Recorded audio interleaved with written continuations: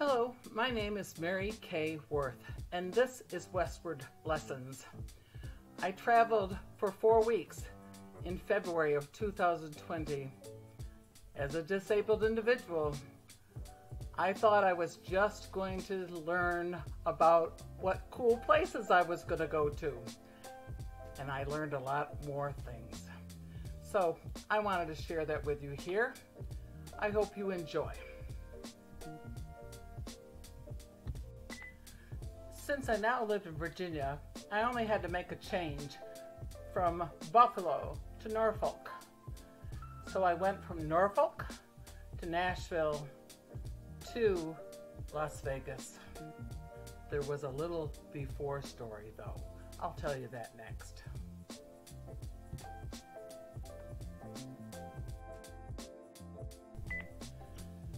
Before I got on this plane, I had overheard someone say, "I can't believe she dares to go by herself. Who does she think she is?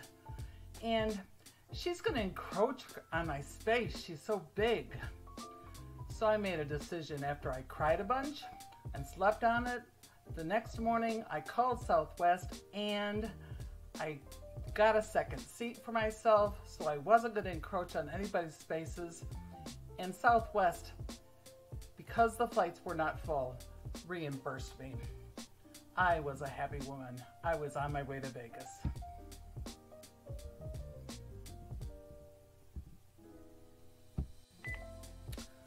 I had a scooter waiting for me in my room, and I thought I was just going to call a cab. But a tour guide said, "Oh no, you can actually ride your scooter right across the street, pick up the spot, and go to the stop on, hop off." And so I thought I'd do that. This was going to be fun.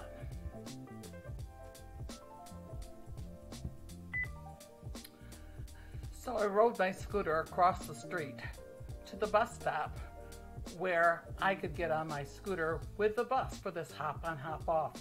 Guess what? They never came. Guess what? They'd already stopped for the day. Guess what? They wanted me to go someplace else, 2 blocks away. My first night in Vegas. I'm thinking, no, I'm not doing that. I'm just going to go home. I literally was waiting at the stoplight, waiting for me to be safe to cross. I got halfway across when it was my turn.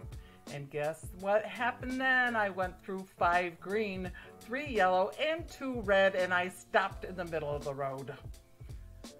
I yelled for help. People didn't hear me. I remember putting my feet down. The next thing I know, I saw 16, which meant I had 16 lessons before the light would change. I went across the street safely and don't know how I got there. I believe angels took me. What do you think? I was determined not to let what had just happened color my evening and my beginning of Vegas. So I went back to my original plan and I called a cab. He came and took me on the tour of the city. My rollator was in the trunk and he took me everywhere. He showed me all the places I wanted to see, including where the Beatles Love Show was at the Mirage, where the Walgreens was where I could get my prescription refilled, and where the MGM Grand was where I would see David Copperfield. It was a really great night. We even ended up at Old Town Las Vegas.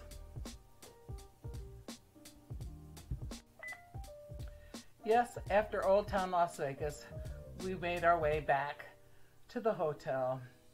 I slept really well. I had a big adventure ahead of me. The next morning started with a phone call during breakfast. I called Scootaround, told them what happened to me, and within 45 minutes, they delivered a new scooter to me. I was ready to see Vegas.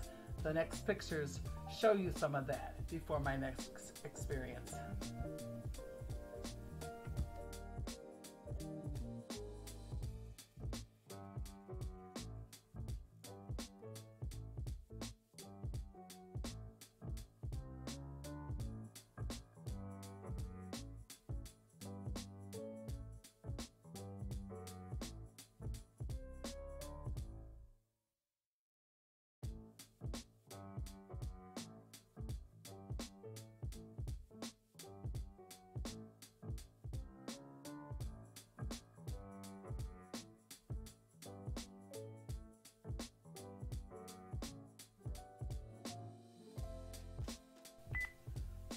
I was at the Mirage to see Beatles Love.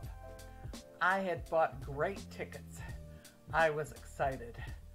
Soon I would be there for this experience. So I present my tickets. The usher takes me in. I'm supposed to leave my scooter and walk down 6 flights of stairs, hanging onto the bars and hanging onto things to get into my seat in the middle. This was not handicap accessible. I was told I could stay on my scooter. I told her this is not acceptable. So they moved me. I had to go up 3 sets of stairs and then hang on to the seats to get to the middle. But then the seats were uncomfortable and they were narrow and the seats didn't come up. So I said, I'm uncomfortable. Next thing I know, they were removing 2 seats and I had to make my way back with help.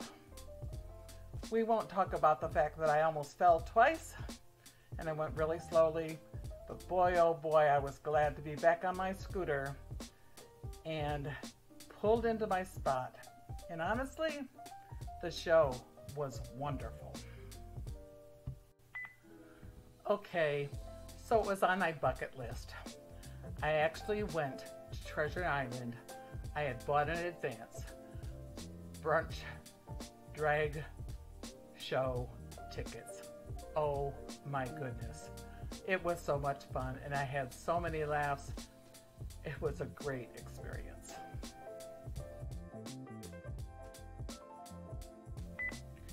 The first tickets I even ever bought for this trip was to see the Hoover Dam. It was going to include a boat ride, and my children will tell you how much I love boats. And I could get my equipment on there, and it was going to be accessible and all that. Well, guess what? It was not as I was told. I was sold another bill of goods. And you know, I decided in the end, rather than fight with anybody except for to get my money back, which I did, I would just count the picture I took out of the airplane as me seeing Hoover Dam and going and doing some other fun things instead.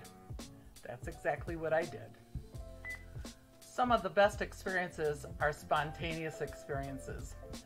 While I went to the MGM Grand to pick up my David Copperfield tickets, guess what I found? I found the Hunger Games exhibit. Oh my goodness, I had a ball. I was like a kid in a candy shop, and it couldn't have been better. I couldn't have smiled bigger. I couldn't have bought more. It was just plain fun.